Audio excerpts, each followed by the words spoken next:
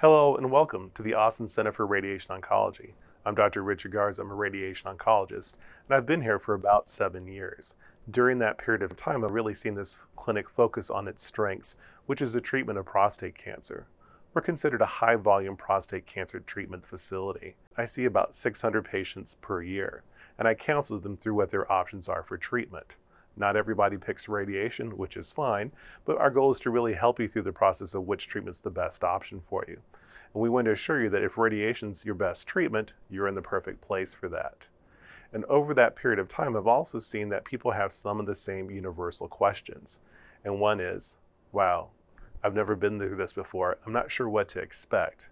So our goal is to really help explain the process of setting up the radiation therapy, getting a daily radiation treatment. We're going to talk about short-term side effects, long-term side effects, as well as cost, because that's very important.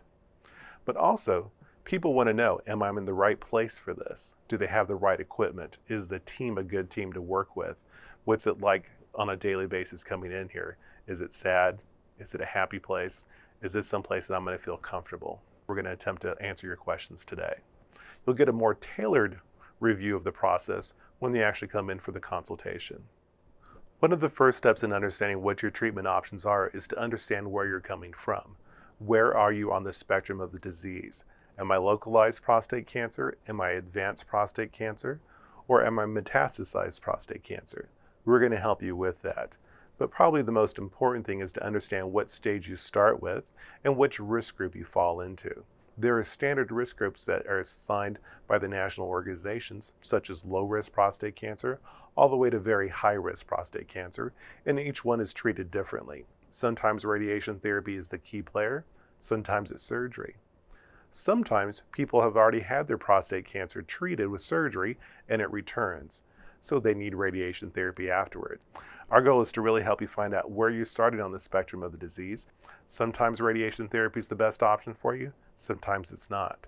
Sometimes you need a combination of therapies that include surgery and radiation and possibly hormonal therapy. The goal is to find out what's best for you. Here at the Austin Center for Radiation Oncology, we specialize in treating prostate cancer. Not just a little prostate cancer, a lot of prostate cancer.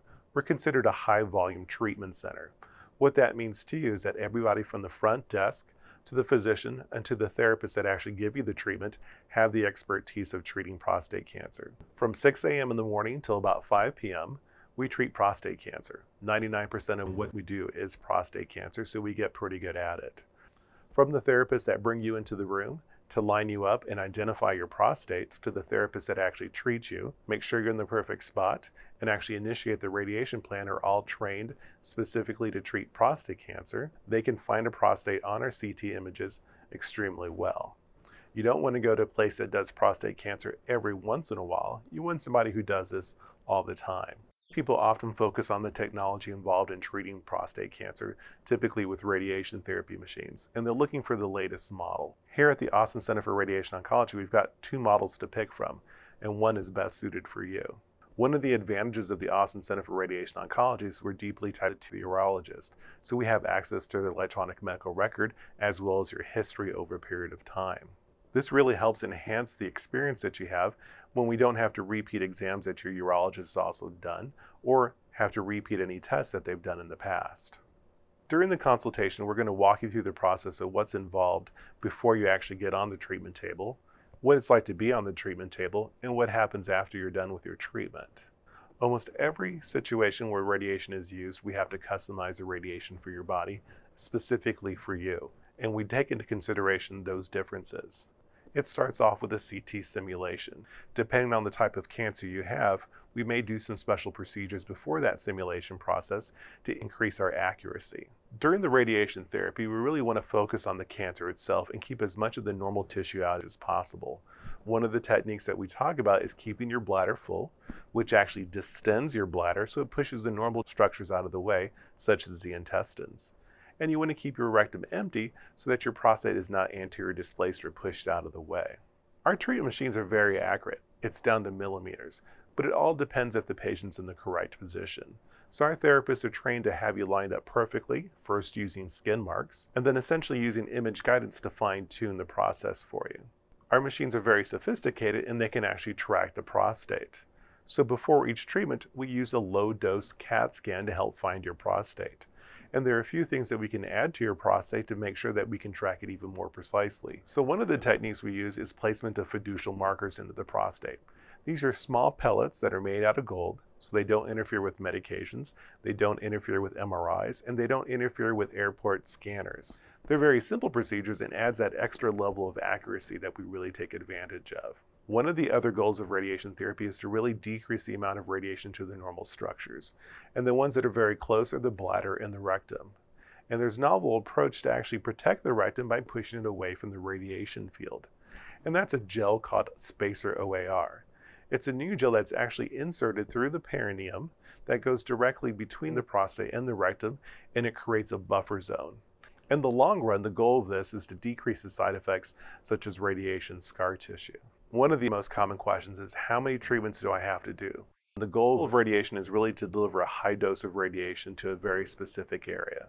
And depending on where you are in the spectrum of the disease, we may have to increase our radiation field to also cover areas that could potentially hide the prostate cancer. Depending on how much of the normal tissue we have in place helps us determine the number of treatments. For example, if you have low-risk prostate cancer, you're going to need fewer treatments than somebody who has high-risk prostate cancer. And the number of treatments can really vary. They can be as low as 5 treatments or as long as 45 treatments. It really depends on where you are in the spectrum of disease and how big the radiation field has to be. To get a radiation treatment is actually pretty simple. Once your schedule and plan is designed, most people get here 10 minutes before their appointment time. They're going to prepare for the treatment by emptying their rectum and start drinking 16 ounces of water, typically an hour before the radiation therapy appointment. They'll arrive at the radiation center 10 minutes ahead of time to change into scrubs or change their clothes. They'll spend about 15 minutes on the treatment machine, and the radiation is effectively on for about 3 or 4 minutes total. It's a relatively simple process. When you're on the table, there's no nausea, there's no vomiting, there's no fever, there's no chills, there's no burning sensation. If you drive yourself here, you can almost always drive yourself back. Now, one day out of the week is doctor day. That means you get your treatment and you come to the doctor's office and we talk about your side effects. Typically, the first week will say, this is easy. I didn't feel anything. I'm not crazy about the traffic around here, but the actual treatment's pretty easy. About the second to third week is when the inflammation starts to build up. And some people describe going to the bathroom more frequently during the daytime and at nighttime, both for bowel movements and for urination. Somewhere around the 4th to 5th week, some people may have some referred pain. That is, a pain at the tip of the penis, where we're not giving any radiation therapy, but it's actually a referred pain from the inflammation on the inside. Some people say my hemorrhoids are itching, and sometimes they need a hemorrhoid cream. We're not giving radiation directly to those areas, but it's often referred from the radiation on the inside. As soon as you're off the treatment table, you're no longer radioactive. You go home and you're not going to expose your loved ones or any of your family members to radiation therapy, and you're not going to set off any type of Geiger counter. As you go through the process, we evaluate your side effects week by week to see if your side effects are appropriate for as much radiation as you had. At the completion of therapy, we're going to set up some appointments for you. We're going to make sure that you have a return visit to see Dr. Garza and an appointment with a urologist. And we're going to set a schedule where we check your response to therapy by checking your PSA. Over a period of time, we expect your PSA to have different types of responses depending on where you are on the spectrum. Patients are always curious, what else can I do besides the radiation therapy to enhance my response and to lower the side effects? During the course of treatment, we're going to talk to you about diet. In reality, there is no special diet for prostate cancer. It's the same heart-healthy diet you're supposed to be on already. But there are certain foods that can aggravate your symptoms. And if appropriate, we'll give you a list of foods that can help reduce those side effects in the long run.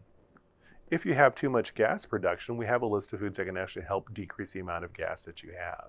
One of the biggest mistakes that people make when they're on radiation therapy is they take it too easy and they don't exercise. Well, let's say after 2 months of no exercise, you're going to be tired, not from the radiation therapy, but basically because you're deconditioned. So exercise is always definitely important. We recommend a combination of cardiovascular exercise as well as weight resistance. And we can give you tips on places that can help you with that if you need a prescription for a physical therapist or just motivation for self-help using a web program or a personal trainer.